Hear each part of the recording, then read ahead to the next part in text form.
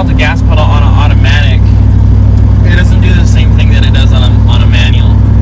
Now, if you have an old manual, especially if it's carbureted, you want to kind of roll in neutral as much as you can, because then your car is basically just idling and it's getting the best gas mileage that it can without being off. Now, if it's a newer car, then you got to kind of check to see if your car is capable of doing this. If you put it in neutral, the engine will stay on and it's going to be using gas. But if you keep it in gear and just take your foot off the gas, it has like fuel cutoff, and you're basically just transmitting power back into the engine. There's no fuel being put into it. What's causing it to spin is reverse power from your tires going back into the engine.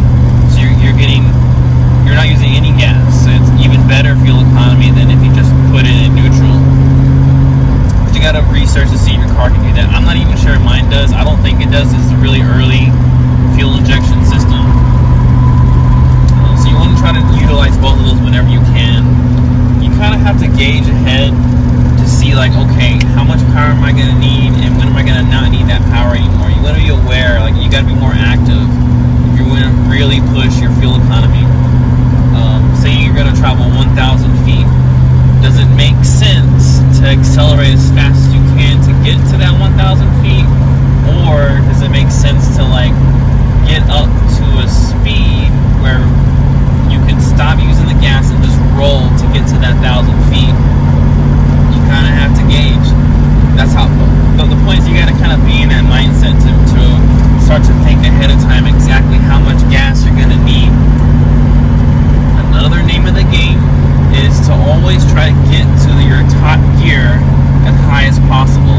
If you know you're going to be accelerating, or you're going to be at 45 miles an hour, you're going to probably need fourth gear, give or take, to maintain that speed. You want to try to get to fourth gear as fast as possible. If you crawl through all of the gears and you're short shifting all of them and it's taking you forever to get to fourth gear, you're going to get worse gas mileage, because you get considerably worse gas mileage in lower gears than you do in higher gears. I'm not saying the speed, but you want to try to maintain a low RPM in your highest possible gear to get the best possible fuel economy. But that doesn't also mean you avoid your higher RPMs. You want to use those higher RPMs to get you to that top gear as fast as possible, where you're going to get the best possible fuel economy. And then some cars, well, I can't show you right now, but they have like a shift light somewhere in the dash, and it'll come on when the computer thinks that you should shift to get the best fuel economy. I don't think that they're always right. I know when this one is definitely not right. It's basically telling me to shift early all the time.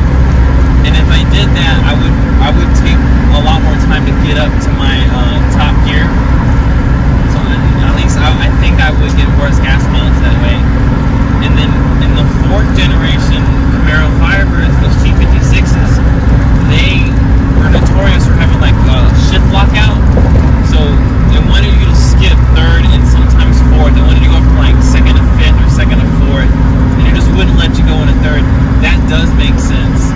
But most of the time, even in this car, I almost never use third gear. Your equivalent could be second, it could be fourth.